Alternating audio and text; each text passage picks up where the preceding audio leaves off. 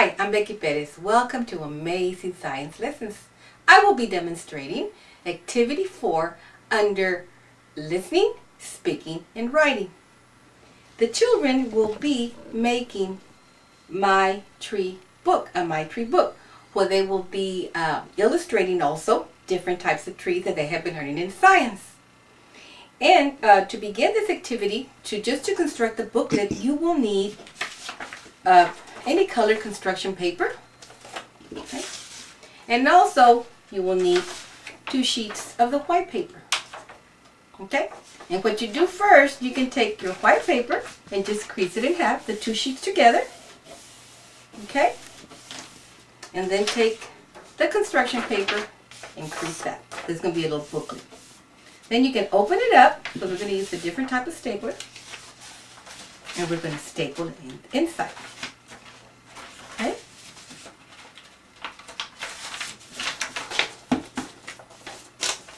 Put the stapler here. Staple. I'm going to put probably 3. 1, 2, and 3. Okay.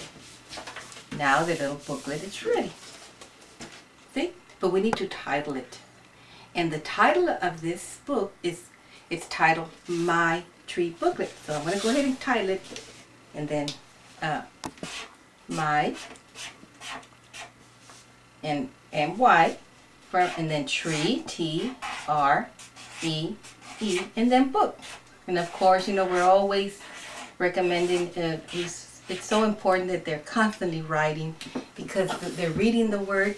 So now it looks like this, and they can illustrate their own little tree on the front cover. Now, how are they going to be able to draw pictures with different types of trees?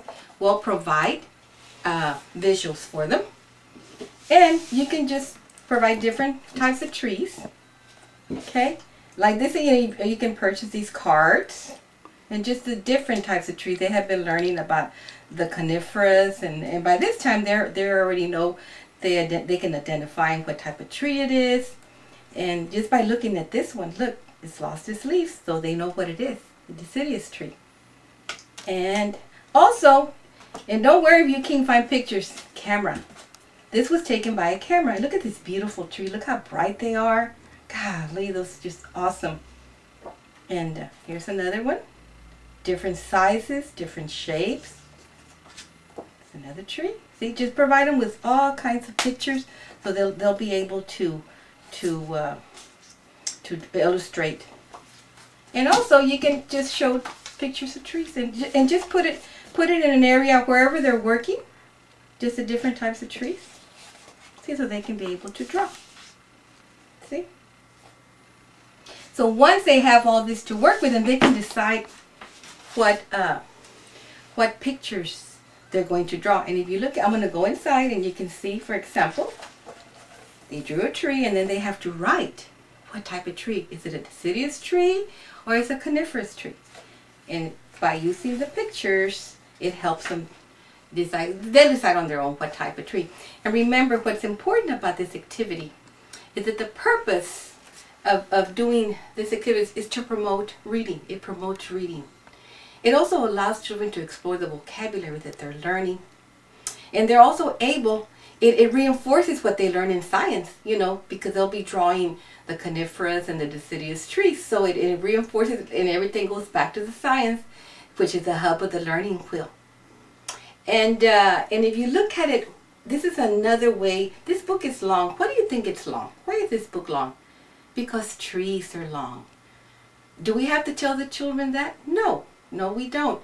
The brain will register this independently, because we want them to draw the trees, because by now they know that trees are tall, and we want them tall. And it also adds novelty to the activity. And also provide a sample, because one thing, we want every child to feel good about themselves. So when you provide a sample, they're able to do the activity. They're able to do and draw and write, and they feel successful. So this concludes activity number 4. Thank you.